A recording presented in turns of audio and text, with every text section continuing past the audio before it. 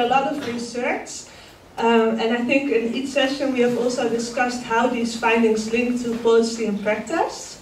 And I would like to hear from the chairs in each session what you concluded and what it means for policy and practice, what we discussed today.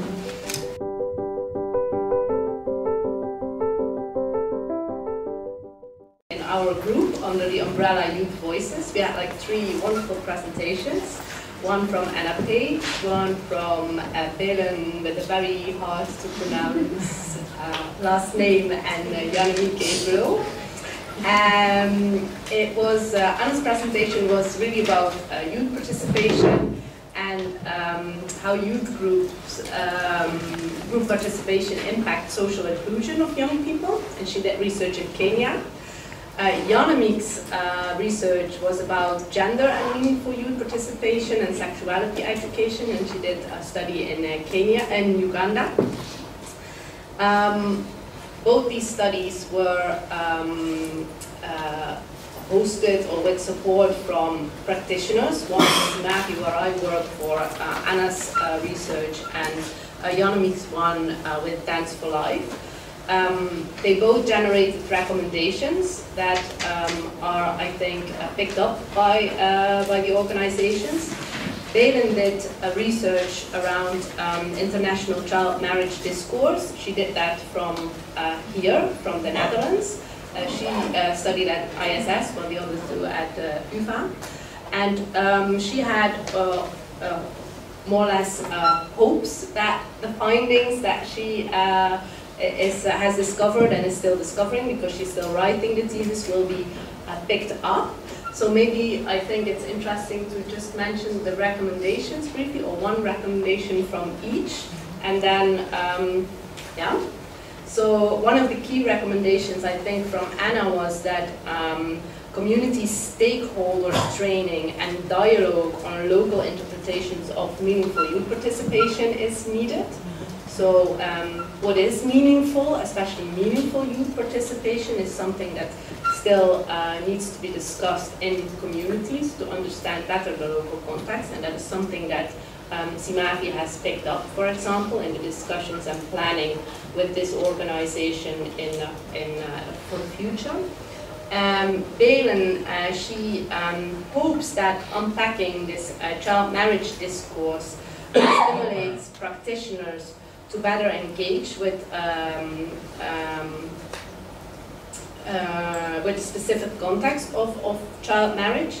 And I think what I understood is that she hopes that an increased understanding for the limited consequences of this discourse will happen. I thought it's a very interesting discussion, but yeah, it needs still more discussion, I guess, and maybe we can also see how we can help Belen in what she can do to bring her findings to the practitioners and policymakers. And Janimike, she had quite a few very practical recommendations, I think, which she has already discussed with Dance for Life. For example, and how it's important to split boys and girls when you discuss sensitive topics, but also in the importance of training teachers and peer educators more about gender issues, and also to put more attention to the social environment where young people live in. So those were key recommendations. I'm talking too long, I guess, that I think show how the research links with practice and policy. And maybe my key question to the group for discussion is, how else do you see these studies relevant, and how can, particularly studies that unpack dominant discourses, such as child marriage, or like things we think about meaningful youth participation, can best reach practitioners and policymakers to be able to do something with it?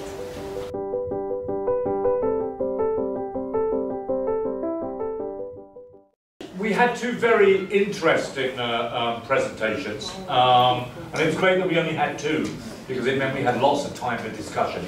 There were 19 people in the room from 10 countries, and we had activist researchers, researcher activists, policy activists, practitioner activists, etc. And I think we all ended up thinking that, you know, action was the important thing. The two presentations were effectively around how family members of people who could inject drugs need to be helped to support and promote a positive image around harm reduction. A study in Ukraine from Sandra, and also from a study in South Africa from Dewey, how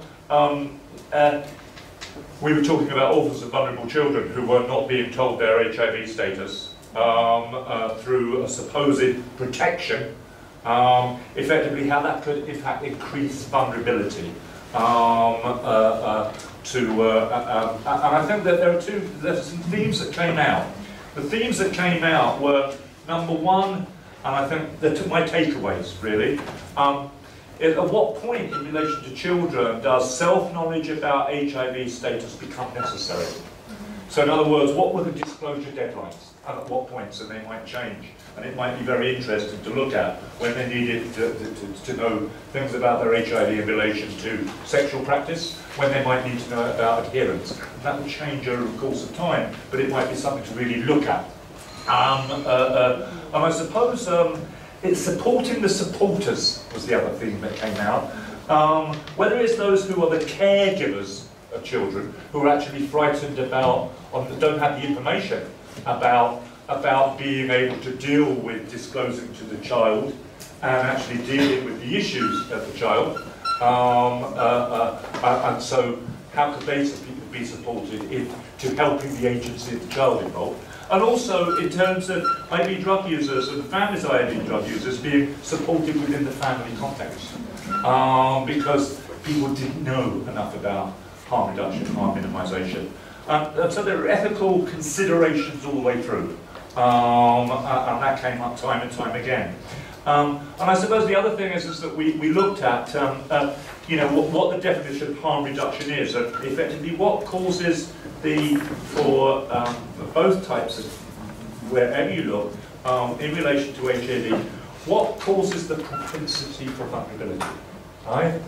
That it is, very clearly from these studies, it's nothing to do with the pathology of the individual. It's about the environment in which they live. And I think that needs to be hammered home time and time again.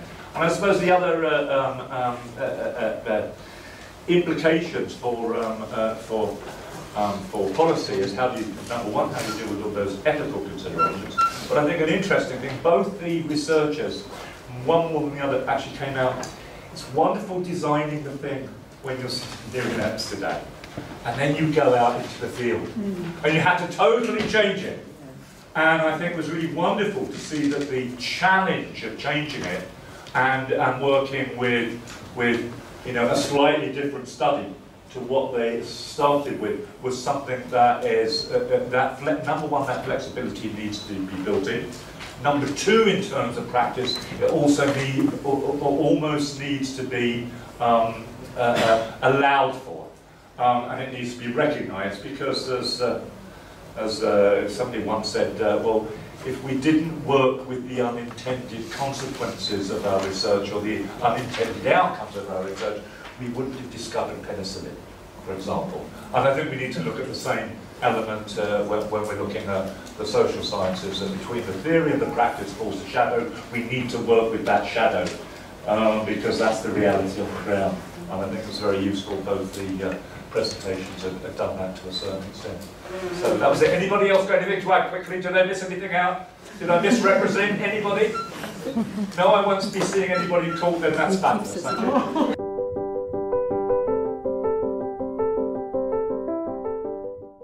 I was in the group discussing access to sexual and reproductive health and rights services. We have 3 presentations. One from Luca, looking into infertility and medicalization of infertility, particularly leading to medicalization. She did research in Nairobi, Kenya. An issue which is not very much on the public agenda yet, she brought out really the tension between the attention there is for family planning issues, but hardly any attention and resource attention for infertility issues, causing infertility treatment to be mainly available within the private sector, meaning that has consequences for people with less means to access those services. What also came out very clear from the presentation, that it's not only about access to treatment itself, but also access to information. And I think that came through all the three presentations actually in our session, that there's still a big gap between people with education and people with less education, the access to the information they have.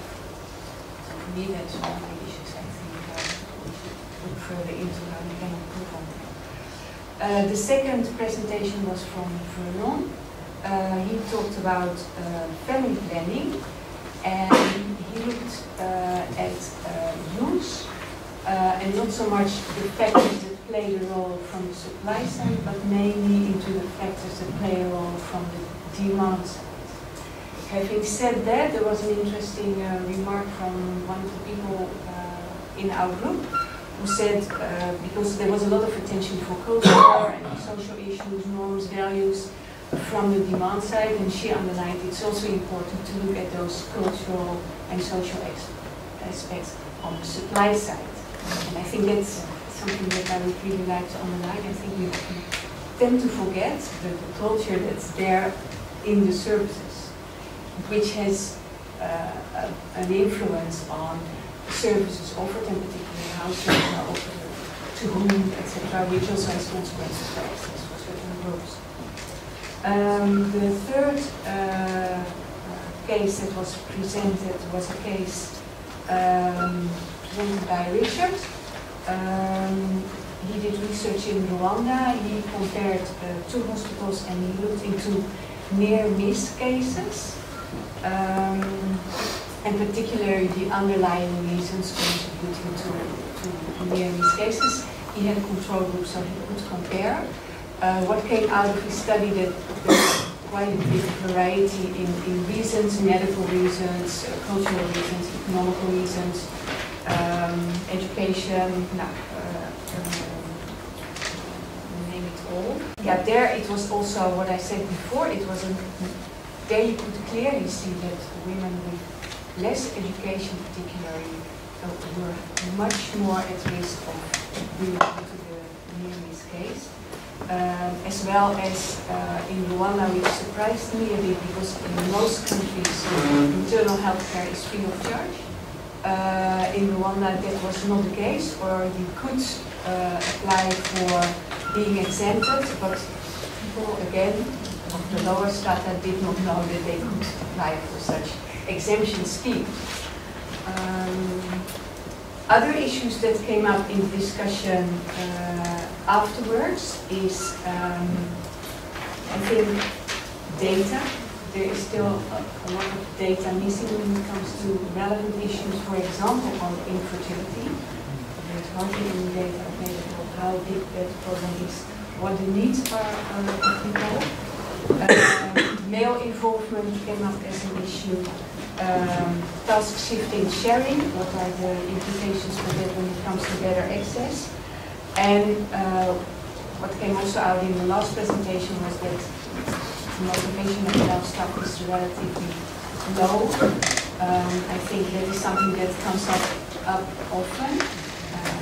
How can we improve on that ourselves, working on it?